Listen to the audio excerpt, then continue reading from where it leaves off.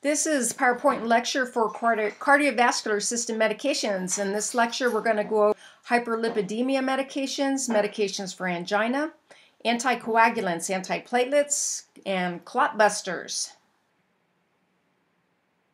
So the major roles of the cardiovascular system is to deliver nutrients such as oxygen, hormones, and immune and clotting factors to the body and carry waste products like CO2 out of the cell. Again, the heart has four chambers, left and right atrium and left and right ventricle, which contract and relax in a coordinated rhythm. Simply put, when we talk about the blood circulation, the blood goes from the body to the right side of the heart, to the lungs, to the left side of the heart, to the body. So many cardiovascular system medications exist today to help patients with a variety of illnesses. Cardiovascular system medications make the environment less hostile for the heart to function. They can increase or decrease the heart rate. They can make the heart function more efficient or make it less irritable. Lastly, medications can make the heart tissues less sensitive to stimulus. So when blood flow is impaired, tremendous damage can happen to our bodies. Many times this is caused by a blood clot. A thrombus is a clot in a vessel, and an embolism is a clot that breaks loose and it travels. A clot can form in the heart and cause a myocardial infarction or heart attack. We can have a clot travel to the brain and cause a CVA or cerebral vascular accident or stroke. A thrombus can form in a vein and cause a deep vein thrombosis or a DVT. Clots can cause damage wherever they lodge. Tissue plasminogen activator, that's hard to say, TPA, and thrombolytic medications can be given to dissolve the clots. One of the main symptoms of a heart attack or myocardial infarction is angina, also known as chest pain. It's caused by lack of oxygen reaching the heart. Other symptoms may include sweating, pale skin, and cyanosis or bluish tint to the skin.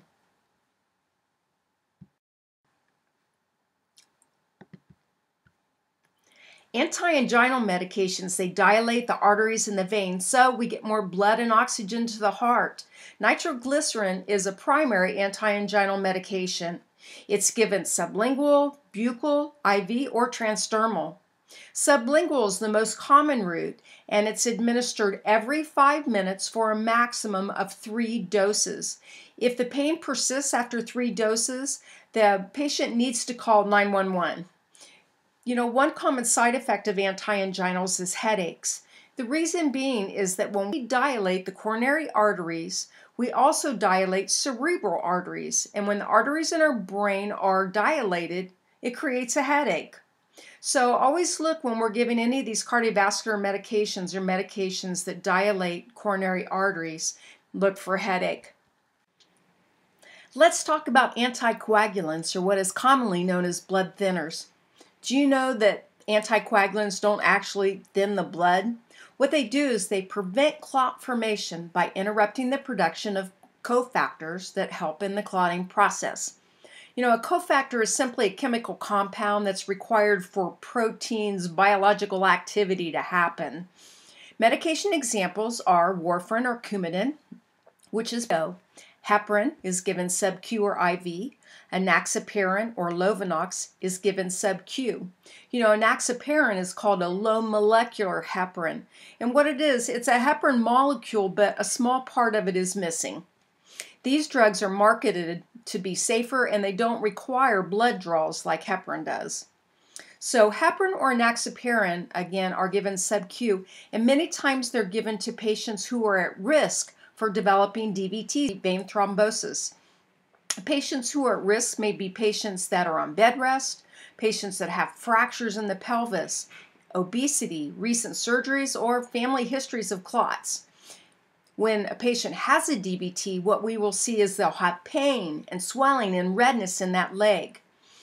Heparin, may also be used not only for prevention, but for a DVT to help dissolve the blood clot. A side effect of these medications are bleeding. So we must assess for blood in the stool, and the stools will be kind of dark and tarry, bleeding gums, and bruising. Coumadin is usually given orally and can be a daily medication for individuals who have an abnormal heart rhythm with things such as atrial fibrillation. With this rhythm, patients have a greater chance of forming clots, so many times they're put on warfarin or antiplatelet medications. When patients take anticoagulants, we do blood tests to make sure that these medications haven't slowed the clotting process down too much. I'll review these blood tests on the next slide. Lastly, there are antidotes for these medicines. With warfarin or Coumadin, the antidote is vitamin K. It's kind of that hard C sound. So Coumadin is vitamin K. With heparin, our antidote is PMS, protamine sulfate.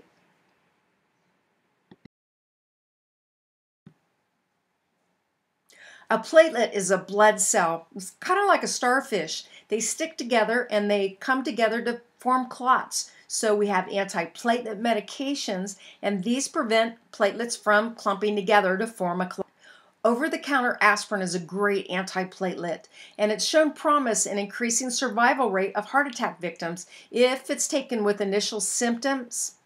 I think right now they're recommending that you take a whole aspirin, which is 325 milligrams.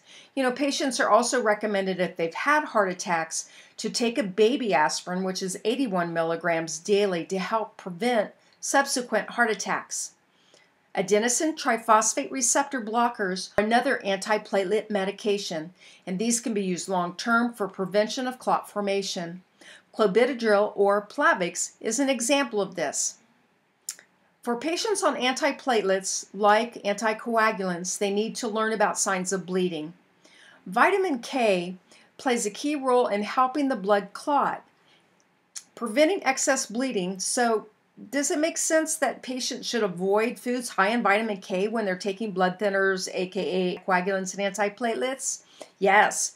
So foods that are high in vitamin K are your green leafy vegetables, cabbage, spinach, cereals, and soybeans.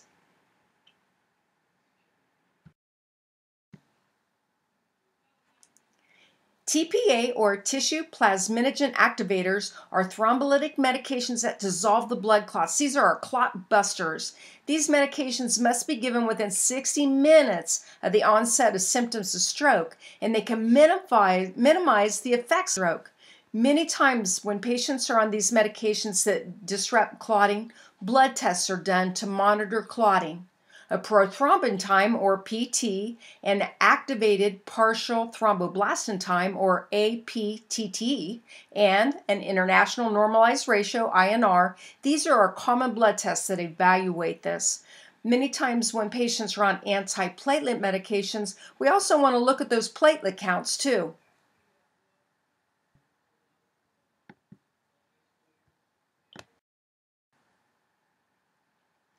On the other side of the coin, we have antifibrinolytics, and these medications help to form a clot when patients are hemorrhaging.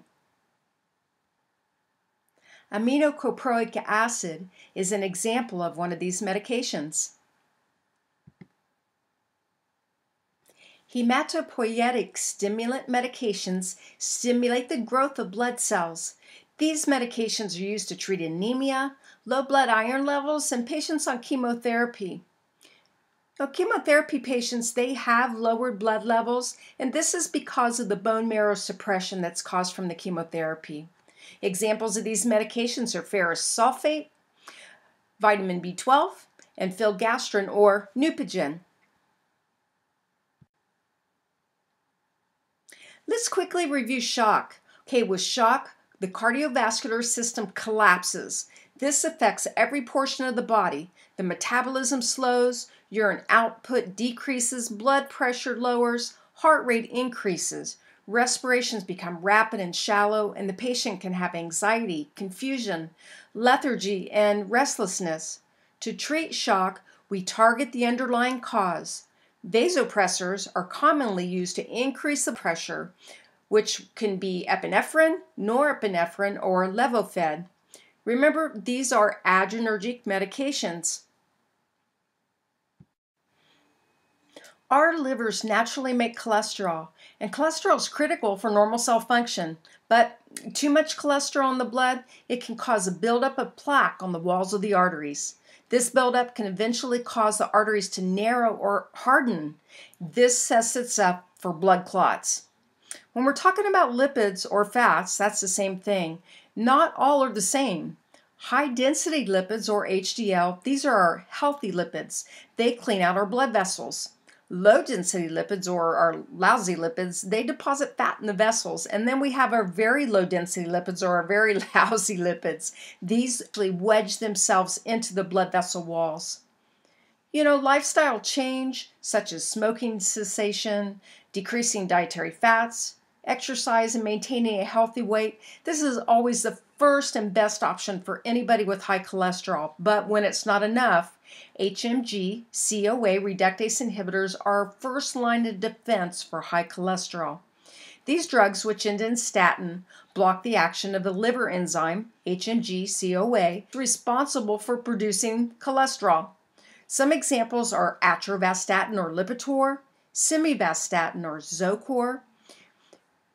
And side effects of these meds, I think of HMG, just like the drug class. So H is for hepatotoxicity or liver damage. That can happen with these medications. Blood draws are usually done to evaluate liver enzymes, and they're done at intervals to make sure the liver is handling these medications okay.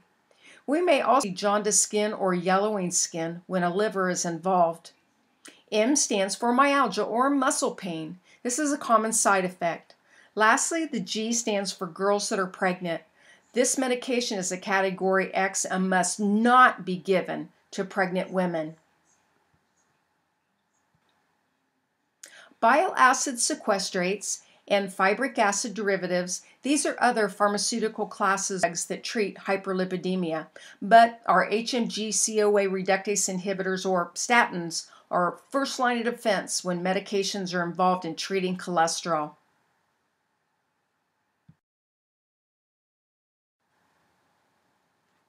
Well, that wraps up part 1 of the cardiovascular system medications. Part 2 will go over mostly our antihypertensives, including diuretics.